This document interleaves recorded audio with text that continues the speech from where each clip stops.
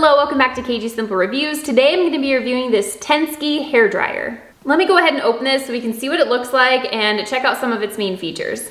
So let's take this out of the box here. First of all, I love the display here. This looks really nice. Let's talk about looks first. I love how simplistic and small this design is. I feel like this is going to fit in a cupboard or a drawer a lot easier than your typical standard hair dryer. This is everything that it comes with other than the user manual. You can see this is really gonna help to direct the air exactly where you want it, which would be really nice, especially if you're trying to kind of straighten your hair while you're drying it. I wanna talk about this cord holder here. I know that that's a really small thing, but it's so nice to have when you are putting away your hair dryer, just to not have that cord going everywhere. It's not just a Velcro strip, which is nice. We have your standard wall plug-in right here, which will be really nice as well. That means you can use it almost anywhere. I also like that this piece just magnetizes onto here, which makes it really nice and easy. You don't have to twist anything on or clamp it on, it just magnetizes. Something that I'm really excited about this hair dryer is that it's supposed to only take about 5 minutes to blow dry your hair versus your typical standard 10 minutes of your regular hair dryer. And the reason it is able to dry it so much faster is because it does have a high-speed brushless motor at, I believe it's 110,000 rotations per minute, which is really high. This also has 200 million negative ions, which is really going to help get rid of frizz and dryness.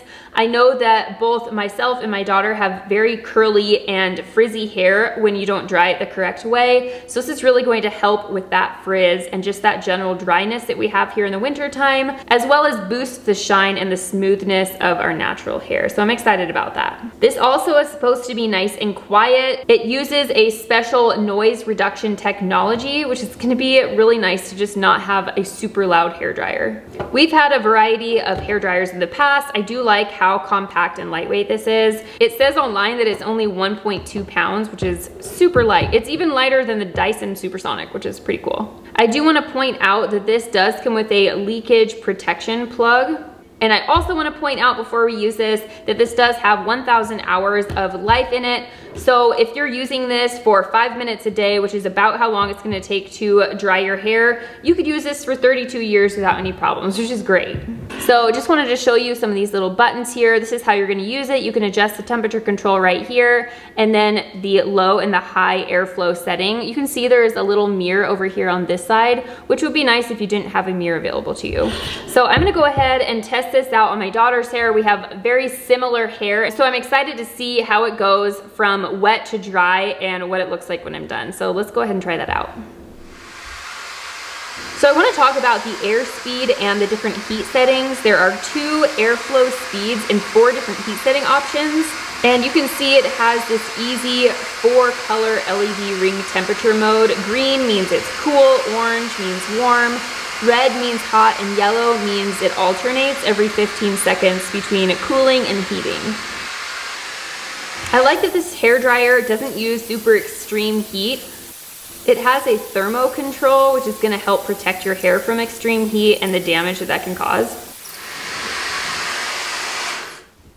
So we finished blow drying it, and as you can see, I stopped partway through when it was almost all the way dry and just finished brushing out some of those hard to get tangles while it was wet.